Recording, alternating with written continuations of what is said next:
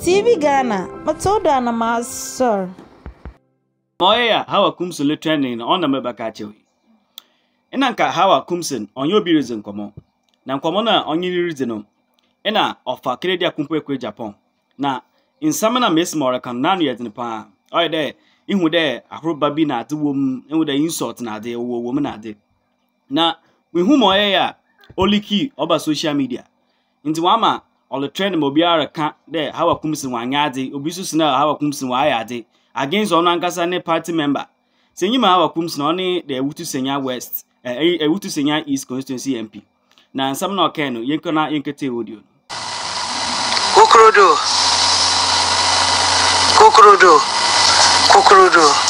Rado, breaking the age with Bawumia. Abusia and Nevi, Mechia Munina, na Mosum for my Pesameka wasam. That's why we said the minimum sanka brapia. The name of Sammy, dear Sanya, the age, but to the minister would decide when you fikakra. Think I will penny. Me expect to send Cabin 1 year sassy. Will be on Okasana, will be dinner platforms, and I would do be at him say no more Jimmy. Young Casasa our platform so. Penny Casasa. Messi sir, we apologize. Casana Becasa platforms, young Casasa. Now, face so. Masai, I be sound as same Dakumino. Who would you know me to say, Kennedy Agyapong Ebwa party for. Now, when you first work Kennedy Agyapong when you are party no. And now make us say, Uko border, and seek that way over 500 million. Or person oji. At Ejuma Waya Ebetrianica, 500 million Ghana City. Etimestro. Apart from Coco border, no so no. ECG wo. ECG meter and electricity Smart Gun update. Actually, it is an hour say Kennedy. Oh, 2012 now we want Kennedy buy me fee. Now what I mean I started say we buy me fee. Now you me say me fee I mean we share 2012 more. We buy me fee I think somewhere 2016 I started say we buy me fee. Now Kennedy confirm no more music or more money o make am be ana. Ba pia. Mi ohia mi bu me ho pa. Ohia mi bu me ho pa ntimi fa me nya fam obi ntiti ameso. Kennedy Agyapong watu ono ye papa wia. No abegina wiase mu nyina wa kama wiase nyina ati so ayo papa no. Me na yansa ankofo ni bio. 2012 ka se ode ma no. Ka no. Ni bisa abute na bute ka se o. Metua bibi kakra. Zadan kwa na 500 Ghana cedi. Na me kacha ni say me 500 Ghana cedi ni me ntwia because saloon na ode ma me no me ka me kuta na ho ode se ono ne de no me twa takuru la no ho ode se ono ni hundai na ode ma me no enti me fasika no nko na esa se Kennedy Agyapong ma wade enso obedi wate ode bedi watem nti me nim ya me ya da chin Kennedy Agyapong abedi matem nti me nkoje ti man koje ka no enti Kennedy Agyapong nkofo no omo ni oma me Hawa Koomson me nka ho enunti na anu obegina Christ for all mission eye dede dwa nanum ekasa wie ya okoya meti ya mi di nachi ekok me freke eti hamon ni afenyo marking ka kiro mo say asem a Kennedy Agyapong abaka so abekekanie na sansem na enya no kwenti me pesa me be no me bebisa no so no kan ya nyame ncha de me kotu no keti hamon office me bisa no me keka ma adwen so kire no because me nim say me nsan hye nanum mensa ehye nanum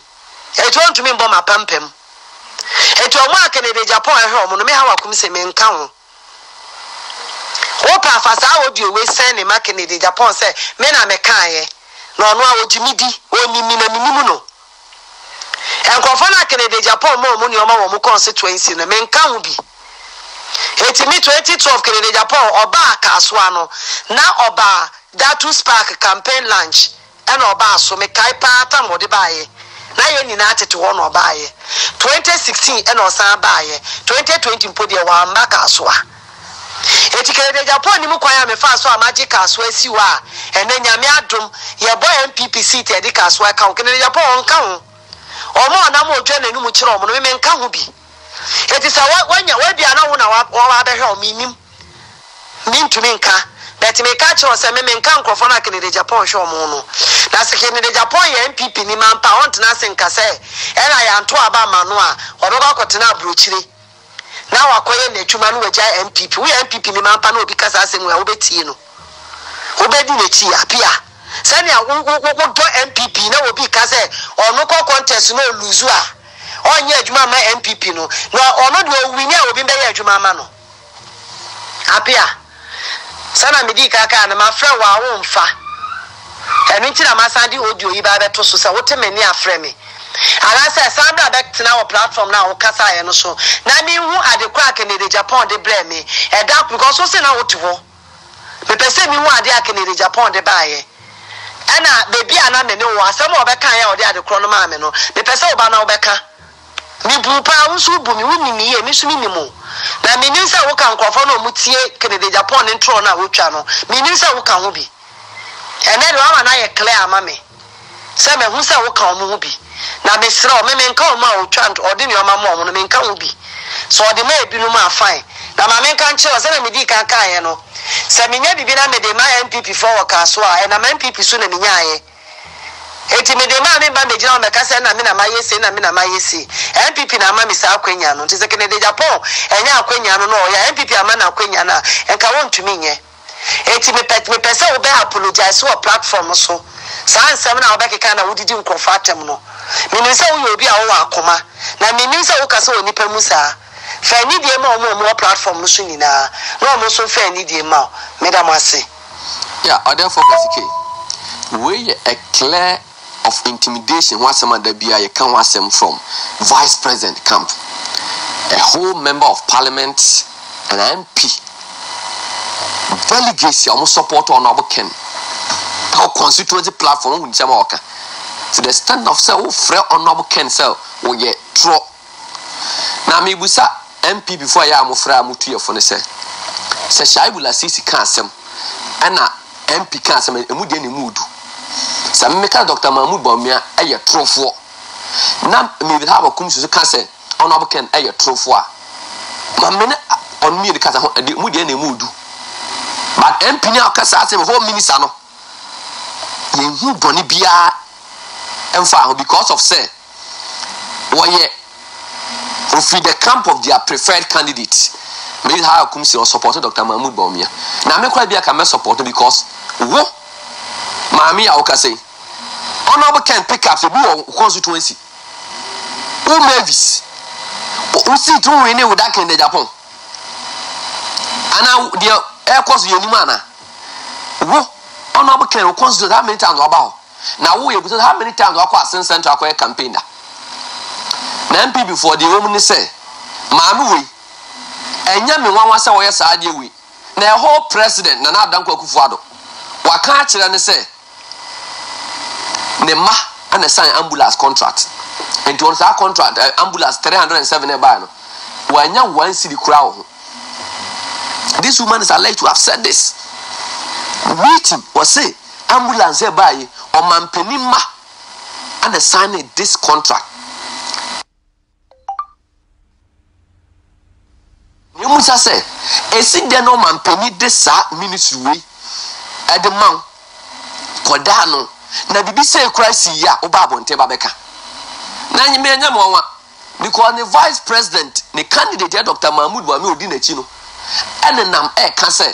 o mampani abadi akire adwuma na eye bad job adwuma pa bia e wo ho bia no won na yeye boni bia o ho na Adankwa Akufo-Addo e ma ne nya adwuma enti nya mo wa say na chidini maybe Hawa Koomson enso nam e ka kasa asem to the extent say we say ambulance e crowd ba o man mu no o mampani ba and the sign contract no and wo anya kwen wo so na o mampani ko atimi decide we di na what much as antro we di ato no so a ono aboken ana obeka papa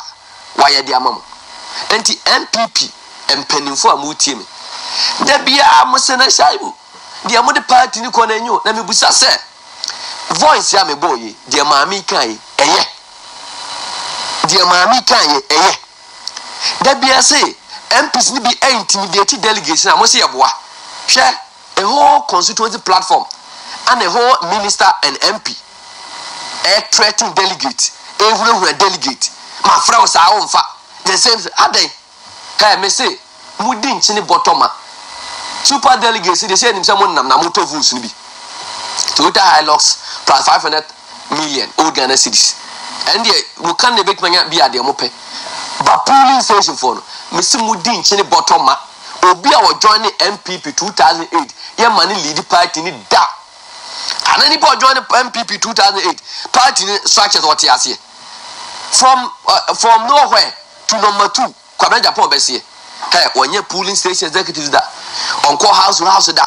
onye constituency chairman da onye electoral area coordinator da onye MP da onye minister da straight to number 2 na wo aye polling station executive usu a obeda ati usu ase wo ye MP usu obeda ati usu ase wo electoral area coordinator usu obeda ati usu ase wo ye minister obeda ati usu ase wo ye MP obeda ati usu ase ye po bi a wa rise from a form ababe du ba bi o du no Honorable Kennedy Agyapong Japan. Watata posters da. Wako house to house da. Ye Musa Vice President Dr. Mahmoud Bawumia say one chair constituency or call house to house da. The house to house why and say yabo a campaign platform no abegina so akasa. On call house to house da.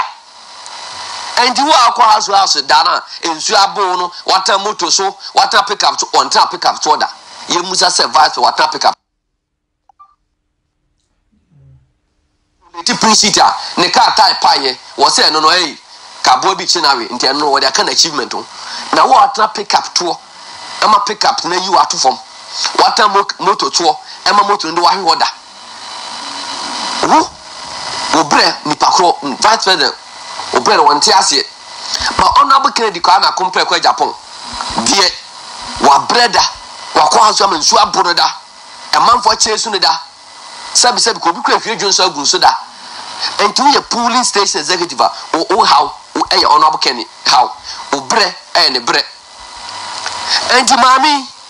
de ne dia ban krampo ni o na ba da MPs na so mo de mai ne sa no na platform so intimidate delegates na me can't your polling station executives anopa ni say mesra mo ye kukurumpo ni e be soa ti mami me Hawa Koomson so what match let say Honorable Ken wo sika e wo koko board a 500 million Ghana cedis a yesre mo nkonye maye na what match let say sika na say dia na ebusa say sisi abranda pa ne $1 million na eyede chiase ene so nya na hemfa na wo mami wo so ambulance contract na wo so de ba ye no wo so say ana wo so nya free so sika wo nya no ambulance na so yenim mami so wa meka na ochina me betena ha meka o cat da ambulance ne so no sa 307 ambulance na de bae no ma me Mavis Hawa Koomson me ma 24 hours say bra bontene na beka o cat da so enye sa wo de say wo de mo say ye de mo ye papa ye beka wo kwa nya papa ya ye de enu ye ba beka na ochina na me busa say boni ba no mampani eye wa wo de nam a wo kan say o mampani ma na sign contract no na if say e no krese ye do akotena e whole ministry ano na say get also mampani ma na ba be sign contract na ke say nka o weak minister nti ye odwuma yi na nti also mampani ma e ba be sign sa contract no na sa na mo nam na mo twa ntro ato mampani so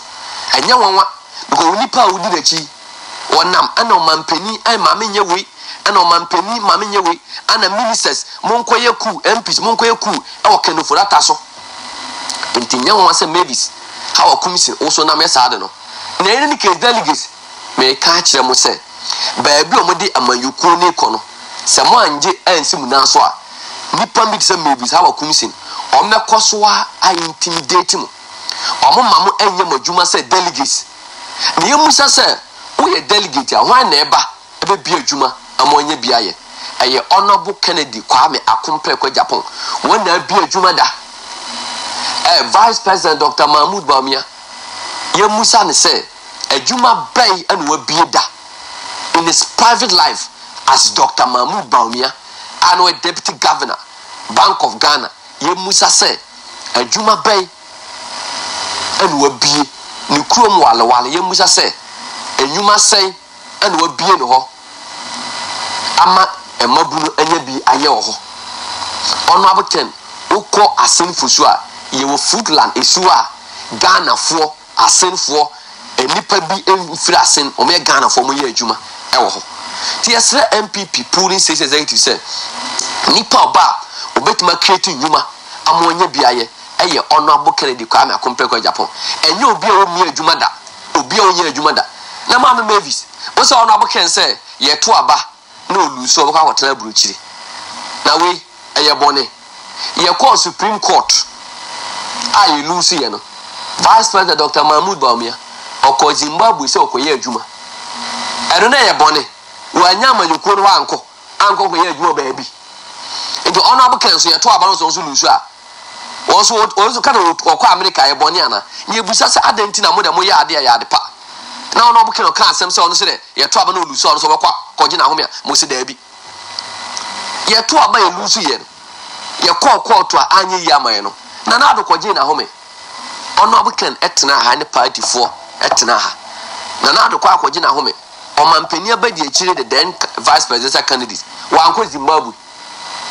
ye busa to anko Zimbabwe na no na ye bone enti obi tu kwan a ne bone e wumni de na ono abo Ken o kan in a contest said ye mo betimi atoto total hilos e de akoto man for prozino mo betimi atua 50,000 Ghana cedi de akoje man for prozino na some win wi a some votes buying and you go to the general public and buy their votes and win 2024 to ka obakwa obetu kan a and how I woman say and mesramo polling station that na no pay mo na me ne mo kasa we say the memamu hu de ekoso e wo system no oman for mo so no na shaibu o hit party the ministers na started hit party no na ko kan kire Ghana for say honorable Ken or a contract of 500 million Ghana cedis e wo kuku board a eno de enye party information out of NDC for say honorable Ken say obeye flag bearer NDC for eno de ye mo Arsenal eno de ye information come out na shaibu kandia ya information ama Ghana for and we a polling state executive asema ye kan che on say mumye nje party no AC grassroots for na so na enkoba sa manyuko ye nyina ewo mu no se o pese obey the leader of the party a na ebusa so freedom mu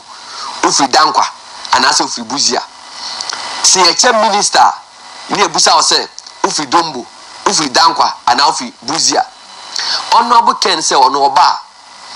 grassroots ni ya be ni minister because na grassroots for ne ebi kura masters ebi kura doctorate ebi kura PhD but enam say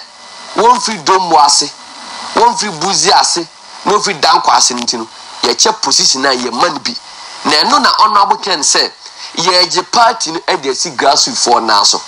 na ye ba grassroots for most ma ba be ministers grassroots for most ma ba be ministers do deserve say okọ MPA yi no ya support am na ko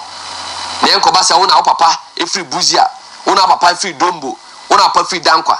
enti mo amaka na de party na bia no mo be ya boy sa esra mo ka intimidation ebeba ba mo fantata o mo so sa ma mo nsuro obi antimi ye obi ahu me say aba no whether they like it or not